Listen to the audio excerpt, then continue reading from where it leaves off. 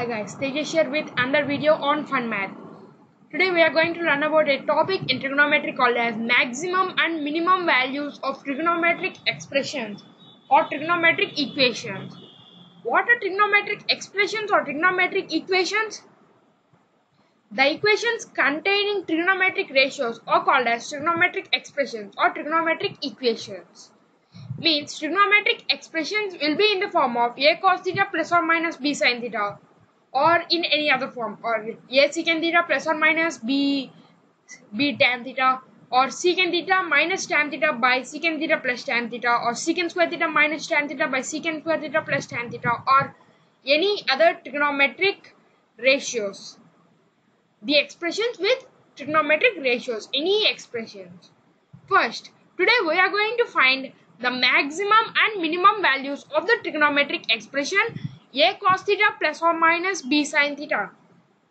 Now, we are going to see two ways. The first way is the general way and the second way is the way including the differentiation way by using differentiation. First, let's start. First, let's discuss the first method, that is only using the trigonometric formulae. Okay, here you have cos theta, a cos theta plus or minus b sin theta. Y is nothing but a cos theta plus or minus b sin theta. Let us imagine like that. A cos theta plus or minus b sin theta. Now here, can we write it in any other way? Means in any other way such that you can get only one trigonometric ratio, means only cos or only sine or tan or cos. Let's see by only cos, the way including only the cos, or you can also do only sine in the same way. You will have the sine, a sine of some certain angle into some constant. First, let us use a substitution. A is equal to r cos alpha. We are using alpha because we are using theta in this expression. So, we should be somewhat different. So, we should use alpha. A is r cos alpha and b is r sin alpha. Means, what can you find from this? What if I do a square? You will get r square cos square alpha, right?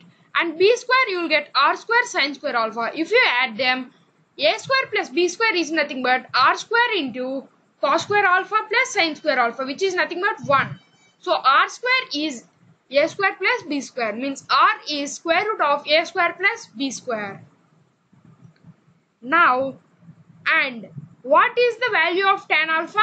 Do b by a, then you will get the r and r cancel out, so you will get tan alpha is nothing but b by a, or there is no use to find tan alpha. Okay, then what will the expression y is equal to a cos theta plus or minus b sin theta change if we substitute a as r cos alpha and b as r sin alpha? Okay, then y will be a is nothing but r cos alpha into this cos theta plus or minus b is nothing but r sin alpha into this sin theta. Okay, I have said that if you do in this way, you'll get, if you take r common, you'll get y is equal to r into cos alpha cos theta plus or minus sin alpha sin theta. Or it is nothing but y is equal to r is nothing but square root of a square plus b square into cos alpha minus r plus theta, because here if you have minus sign, you will have negative. Here if you have negative sign, here you will get positive. So let's use minus or plus. If you want to use sine in place of cos theta plus or cos alpha minus or plus theta, you can simply substitute a as r sin alpha and b as r cos alpha. Okay, now we know that cos alpha minus r plus theta, what are the maximum and minimum values of this? Cos alpha minus r plus theta lies in between -1 and 1. Now multiply this with square root of a square plus b square.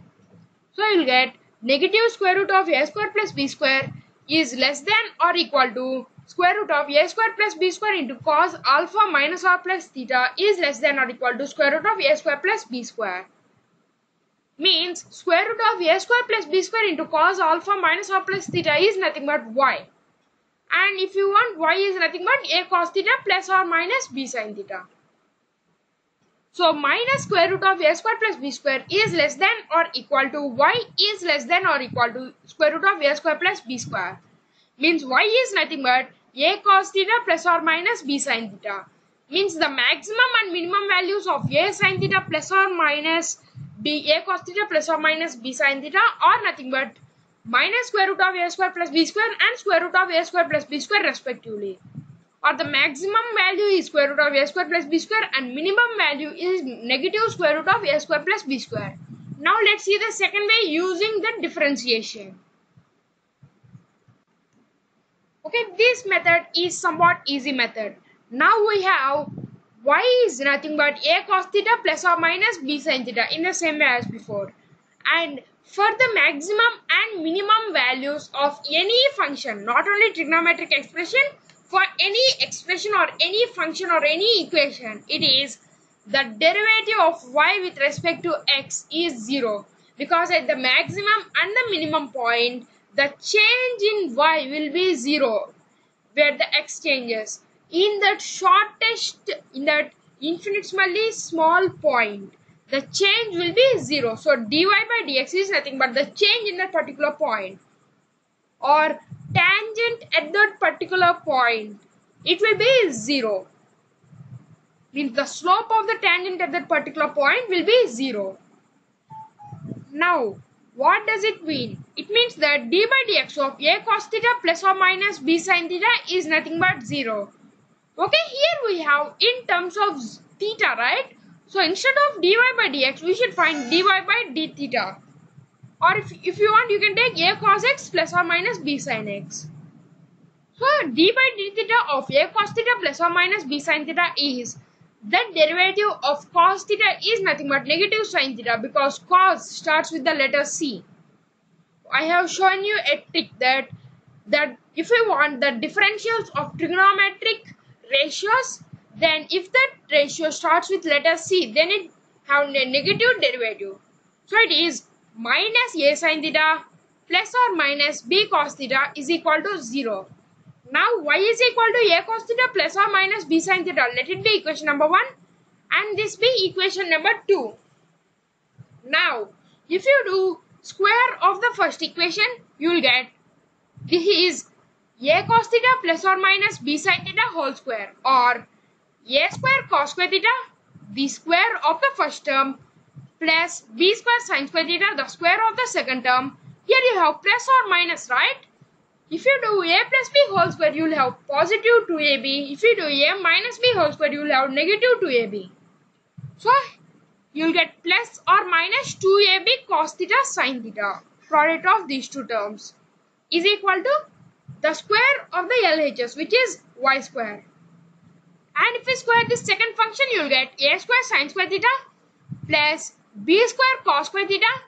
Here 2 into a into b, right? Here a is negative a sin theta and b is b cos theta. So here negative into this plus or minus, you will get minus or plus 2ab cos theta sin theta is equal to 0. Means here if it is plus, it is negative. Here if it is negative, it is positive.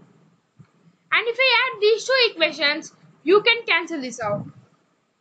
Okay, you may ask me that why are we adding these two equations? We should just add them for solving them, or if those both equations should satisfy, right? Here in this case, these two equations should satisfy, right? Because here this is the maximum and minimum, or this is the derivative of the above function. Means the maximum and minimum value should satisfy this, and that maximum and minimum values also satisfy this equation, right? Because those maximum and minimum values lies on this straight line. So you should solve these two.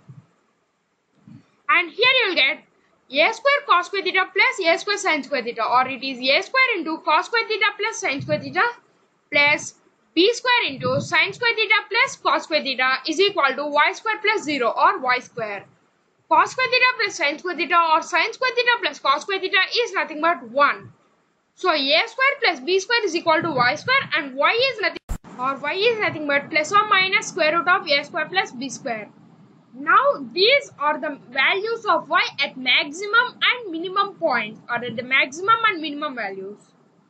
So a cos theta plus or minus b sin theta lies in between. The minimum value is minus square root of a square plus b square, and the maximum value is square root of a square plus b square. Okay guys, this is for today's video. Hope you enjoyed this video. If you not, comment down below why you haven't. If you have any doubts, comment down below. I'll answer them in the next video.